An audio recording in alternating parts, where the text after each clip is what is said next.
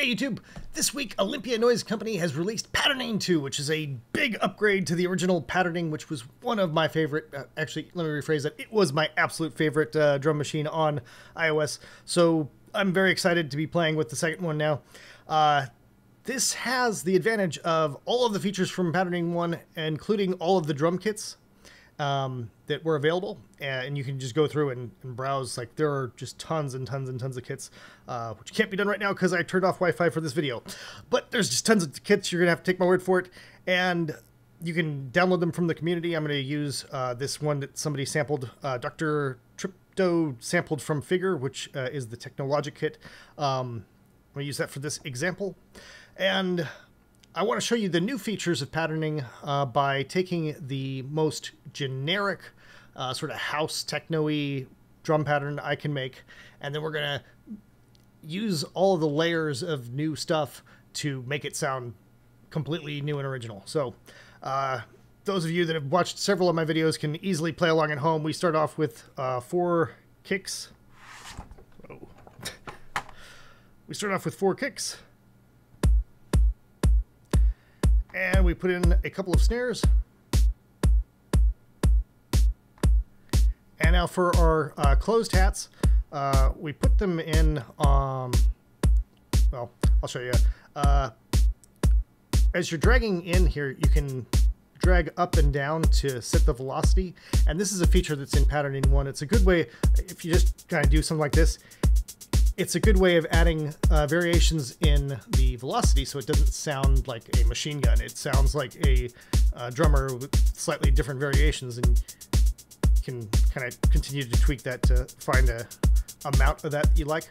But for this pattern, I'm going to take out the 3rd note in each of these quadrants. And I'm going to replace that with an open hat.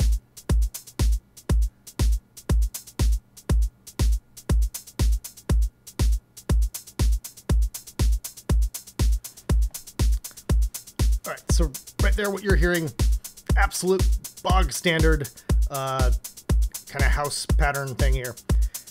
And we can start to play around with this immediately by jumping into some of these settings that we have here. So we could take, let's start off with the open hat. I'll solo it here so you can hear what it's doing. Now we could filter this and do all this. I'm just gonna kind of make it a little gentler. All right, and we could automate that by randomizing the filter type.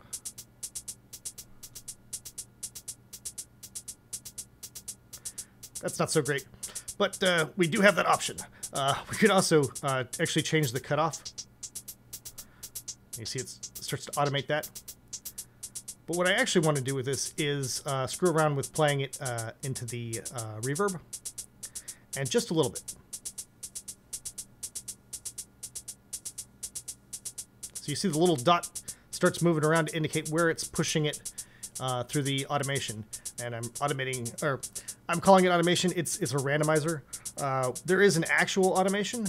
If I hit record, let me close that so that's, oh god damn it. We close that so that's not confusing here. I'm going to hit the record button and now play around with the pan.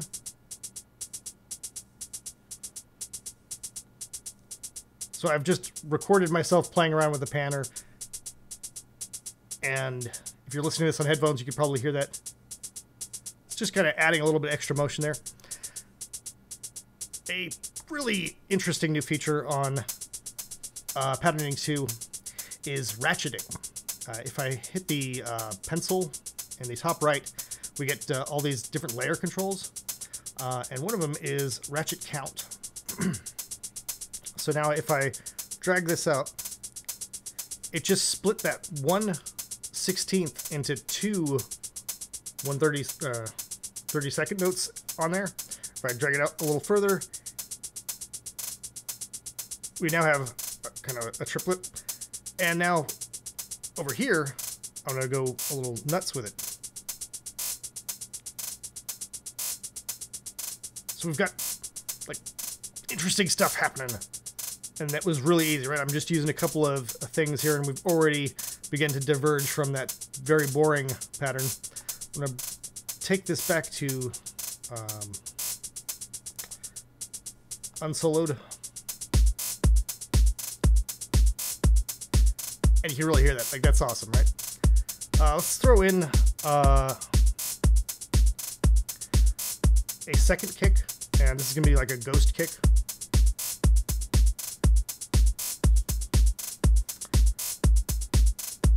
I'm trying to think if I want to...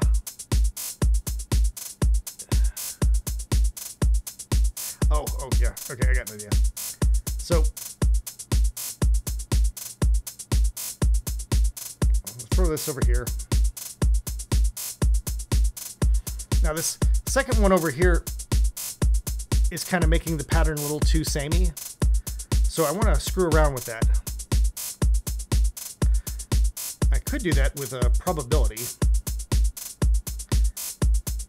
By adding this, I hit the add layers and I hit probability up the top. And now we've got a probability thing that shows up here.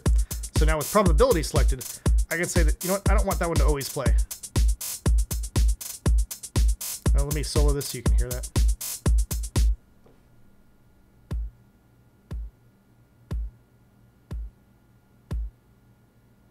See, that time it didn't play it. So it's adding just a little bit of a variation there.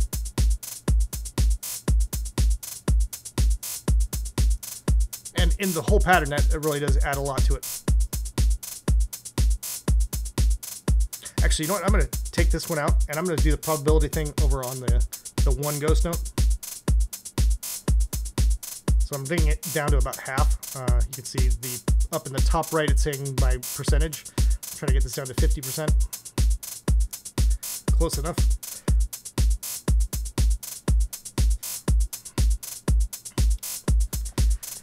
And I want to add in this kind of snare as a little snare roll thing.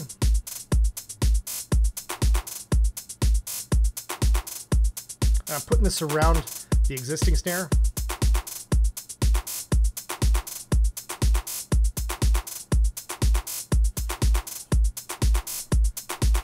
And I'm going to try adding this now to where we don't have a snare. Let me go back into our... oh yeah, I got to add probability. I'm going to make these improbable. Like I'm aiming for about 33%, so they only go about one every 3 times they're going around.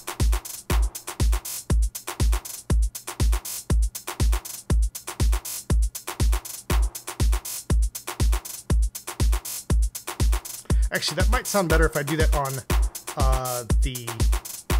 stack the snare with that clap. So I'm gonna bring this down to 33-ish and this down to 33-ish, and go back into pattern editing mode. Get rid of these.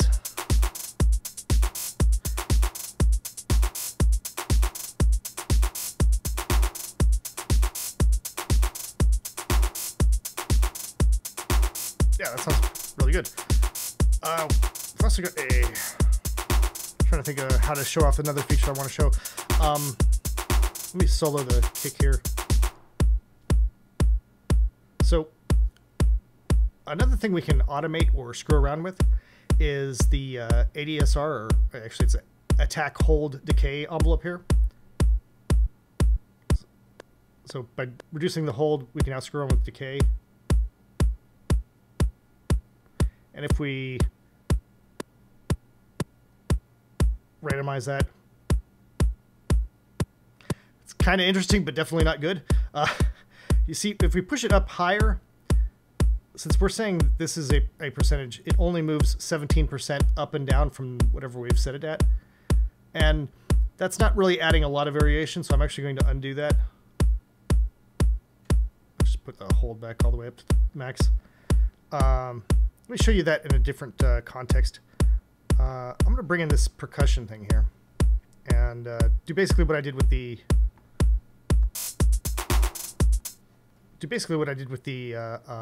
the closed hat when I drew it in. I'm just going to get us slightly varying velocities, and now I could screw around with the tuning on this. And you'll see that we can quantize this to notes. So we can say, you know, I only want it to go... This makes a little bit more sense if you're using like pitched samples like synths or something like that.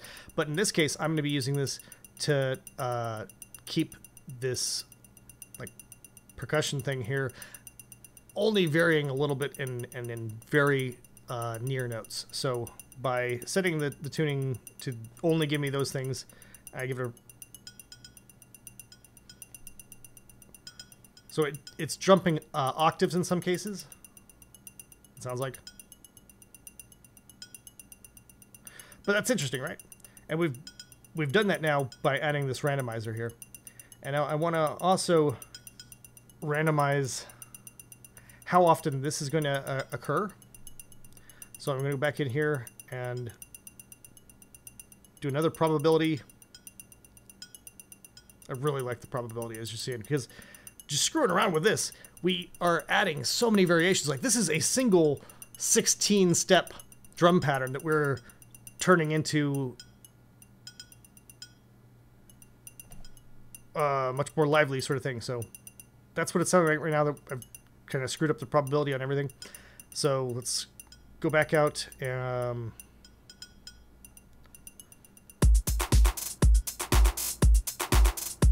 bring that up a bit so you can hear it.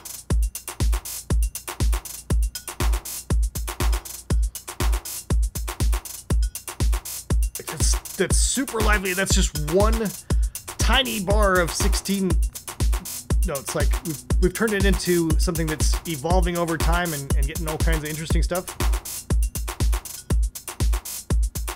I really like that. There's a whole bunch of other stuff in here. You can start to throw it off kilter and do all kinds of weird stuff like that. I really like playing around with the automation, like just seeing what that does.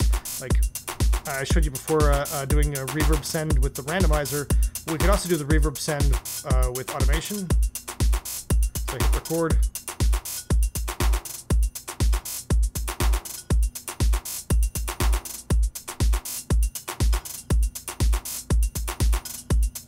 We could once again do some panning nonsense.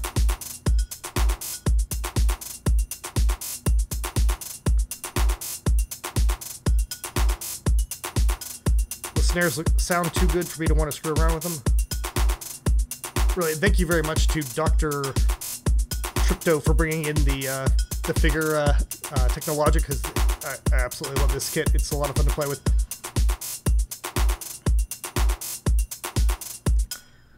I hope that has been an enlightening video to introduce you to the new Patterning 2 features. Thank you very much to all my Patreon patrons for making these videos possible. Take it easy, folks.